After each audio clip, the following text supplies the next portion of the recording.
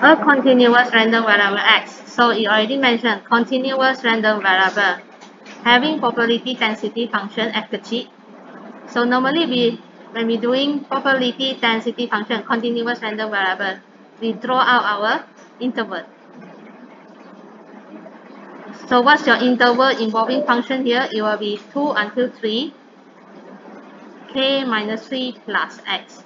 Other than that, no function. Other than that, 0 means here no function, no area. So for the first part, question A, show that k equals to 3 over 2. As we know, continuous random variable, total probability must be equals to 1. So in continuous random variable, probability is represented by total area. Total area, continuous random variable. Total area must be equals to 1. So we're going to integrate 2 until 3 for this function equals to 1. So remind here, have to write your dx. Siapa tak tulis dx, kita terus tolak satu markah. Okay, then we start doing this integration. It will be kx minus 3x plus power plus 1 over new power, upper limit 3, lower limit 1. Then we substitute upper limit.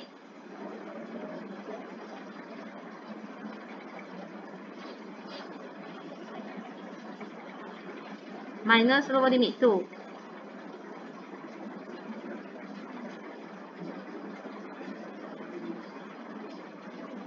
Then we figure out what is our k.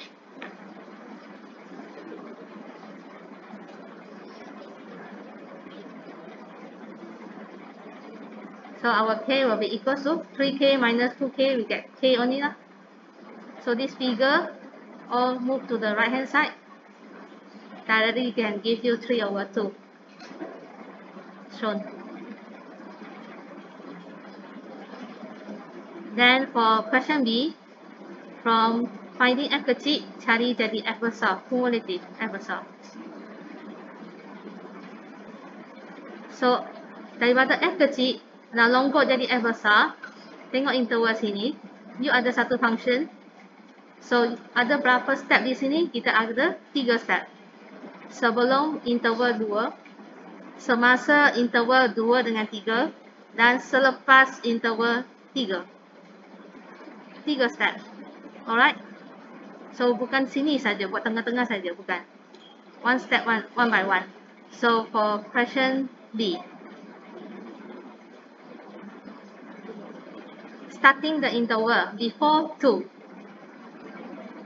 it will be x less than equals 2. Why got equal? You can see in the interval 2 and 3, 2 is not involved. So sebelum 2, x kurang sama dengan 2. Maka f besar adalah, ada apa-apa function di sini? Tak ada. So ada apa area di sini? Tak ada. So probability di sini kosong. So your step must be clearly start from 0. How do you accumulate up to 1? So first step be done. Now we're moving to here, second step, which is in the interval 2 and 3. So f besar. How do you calculate f besar? We take before plus current interval. Before this, you look at before this, we don't have any probability, we don't have any function, so 0. Currently, we have function in this interval, so we're going to integrate for 2 up to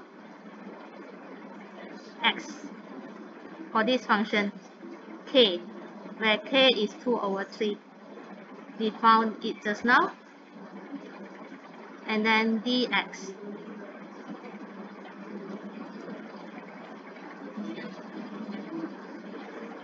Three over 2k, yes. So 3 over 2k, okay. Minus 3, we can simplify. What is that? Negative 3 over 2.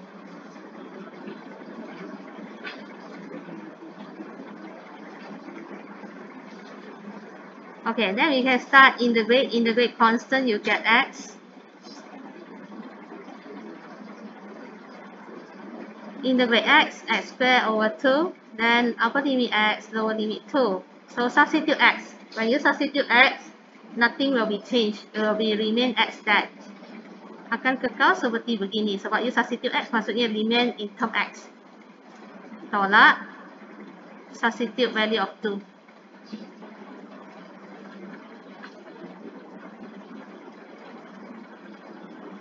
So simplify the value here. It will be plus 1, yes. So we done our step 2. We go for our step 3. Means this interval now is done. Now we add here. So when you add here, you can see you are after 3. So your interval should be written x more than equal 3. So f besar, same concept, before interval plus current interval. So you can see before that, when you add this interval, before that, how many that have you accumulate?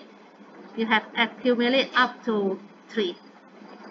So before that is accumulate up to 3, f besar 3.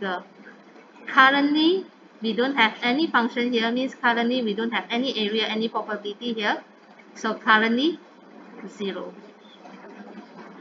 So f3 is find accumulate as maximum sini. Before that, substitute your x is 3.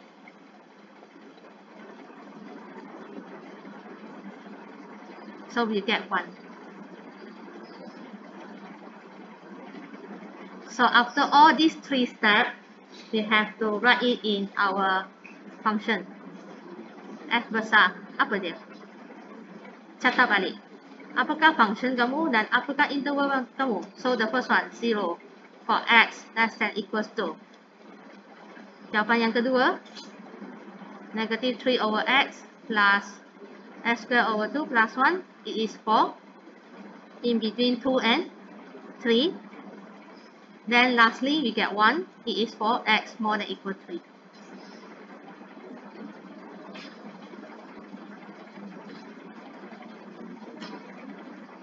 And then these questions is continuous.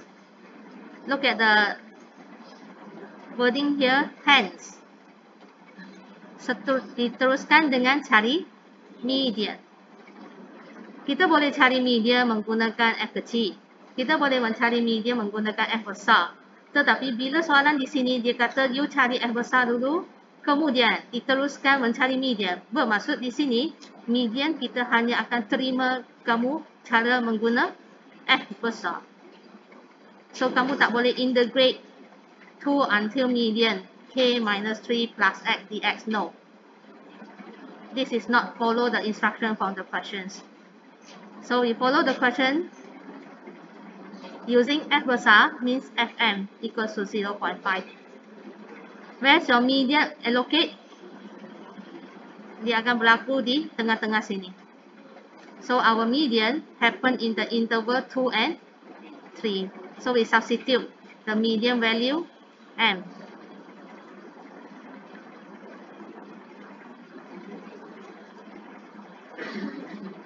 Okay, so for this quadratic, we simplify. Cantikkan dia, kita darab 2. M square tolak 3M tambah 1 sama dengan kosong. Ini darab 2. Darab 2, pindah, rearrange. And then you can notice that this quadratic can factorize or not. Where your A is 1, your M is negative 3, and then C is 1. So you can see your roots is in decimal, means it cannot be factorized. You don't perform the factorized method. Other than factorization, you can using formula. Negative B plus minus B squared minus 4AC. So that will be more accurate to show us how you get your roots. Bukan dengan factorize, sebab kita punya roots, kita punya quadratic solution sini adalah decimal. tak mungkin kita boleh factorize.